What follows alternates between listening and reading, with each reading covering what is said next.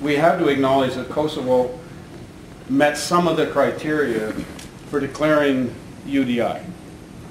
Extensive negotiation, we won't comment on the quality of it, but extensive negotiation. The vast majority of the population, in fact, favored UDI.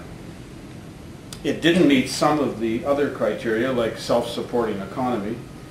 Mind you, there are a number of basket case nations around the world that continue to survive. So it's not the pass or fail of the qualifying criteria for UDI that bothers me. It's how the Kosovars orchestrated their independence that bothers me and raises issues about its legitimacy. In his book, Blood and Belonging, Michael Ignatieff explains much better than I that during the Cold War there was a glue that held countries together and thwarted their internal stresses. That glue was provided by the fact that both superpowers wanted you. You could be some obscure country in the middle of nowhere, but if you had a port or an airfield, either the Soviet bloc or NATO wanted you on their side and were prepared to pay for it. When the Cold War ended and the wall came down, that glue disintegrated, and an awful lot of scores started to be settled, and a lot of internal strife took over and ended up in civil war. And Yugoslavia was the first to disintegrate. Slovenia and Croatia declared their independence, encouraged by Germany. And on the 6th of April, I remember it well, I'd only been in Sarajevo for 2 weeks, Bosnia followed. Now there was a large Serbian minority there, and they had the distinct advantage of a departing First World Army, the Yugoslavian National Army, that was leaving behind a good deal of military hardware and a bunch of conscript soldiers that had been born in Bosnia and Herzegovina. The Bosnian Muslims were larger in numbers, but at a distinct disadvantage, so they turned to North American PR firms to plead their case internationally, and they were immensely successful. Some events, not all that have been accredited to them, were orchestrated in Sarajevo. They were improperly blamed on the Serbs, but the fact enhanced international sympathy and support for the Bosnian Muslims. And ultimately NATO intervened along with the US-inspired Croatian ground offensive that resulted in the Dayton Accord. Now, a short distance away in Kosovo,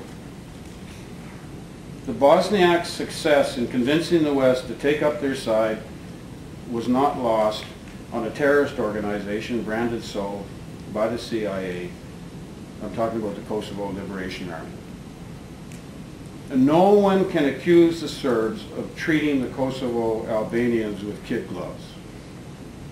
Over the decades following World War II, restricting service and top jobs in the civil service, universities, sometimes language rights, was ill-founded, but it wasn't brutal, particularly while maintaining a massive, what we Canadians call, equalization payments and granting various degrees of autonomy. But the KLA correctly anticipated that if they commenced a campaign of killing Serbian security forces, the central government, read Milosevic, would overreact. Because that's exactly what governments do. I don't have to tell this audience about the FLQ blowing up a few mailboxes, which was followed by the equivalent of martial law. They were right. They were absolutely right. Their campaign culminated in January '99 with the so-called Račic massacre. Universally blamed on the Serbs, done so by the American head of the European observer mission in Kosovo. Mind you, he did have a large American flag on his vehicle and not the European Union symbol. 45 Kosovar civilians were found slaughtered in a ditch near the village of Račic. The world was shocked. Western leaders gathered twice during the month of February in Rambouillet in France to force Milosevic to back off and order his forces out of Kosovo.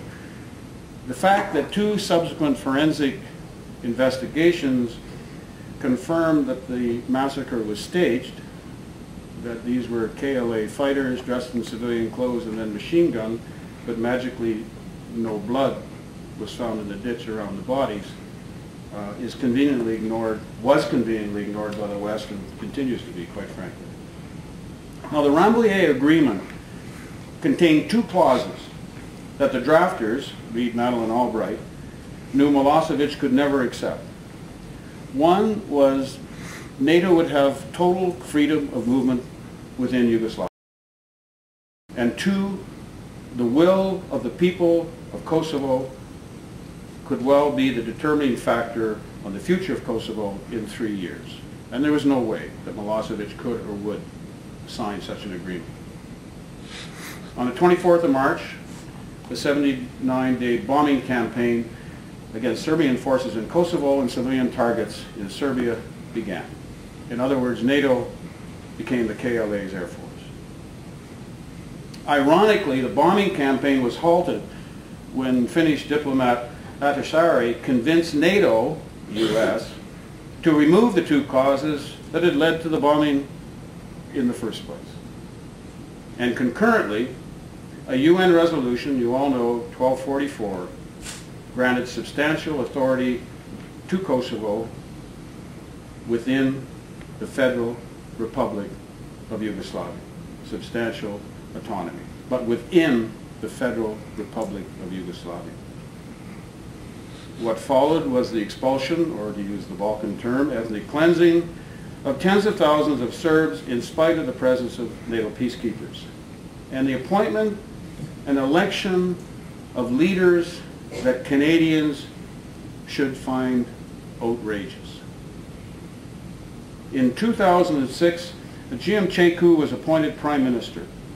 Ceausescu was a captain in the JNA prior to '91. He became an instant general in the Croatian army and was in charge in 1996 during the Medic Pocket Battle or massacre, depending on your point of view, where my regiment, the Patricias, at least thwarted some of the raping and murdering that was going on.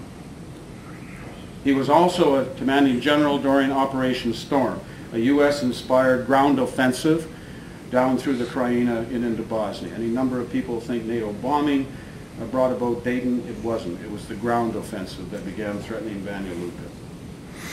During this particular operation, these brave men, led by Ceausescu with First World armaments, shelled and overran Canadian peacekeepers manning neutral positions armed only with small arms. The current Prime Minister, Hashim Thaçi, leader of the KLA, according to open reports, has occasionally bragged about orchestrating the Racik massacre. And at 28 years of age and 14 inches taller than Madeleine Albright, became bosom buddies at Rambouillet. In fact, the word is she gave him her cell phone and said, "Call me," and helped convince her that NATO should bomb Serbia. Now, if a nation is to be judged by the quality of its leaders, Kosovo's got a rough future. Following UDI, the Western hype suggested the international community would rush to recognize Kosovo. It didn't happen. 40 of the 192 countries in the United Nations have done so. The leaders of the majority of the world's population have not. China, Russia, Indonesia, the world's largest Muslim country, are but 4 of 152. Canada, unfortunately, did. Some have suggested, and I have no way to confirm this and quite frankly don't believe it, that it's a quid pro quo for Americans reinforcing us in southern Afghanistan, which they will do in large numbers later this year. Perhaps we did so we don't acknowledge the mistake of the bombing campaign itself. So, ladies and gentlemen, we now have a statelet with a foreign presence, drugs, and prostitution as the only sources of income, led by individuals directly responsible for war crimes. All the result of a brilliant PR campaign. Go figure.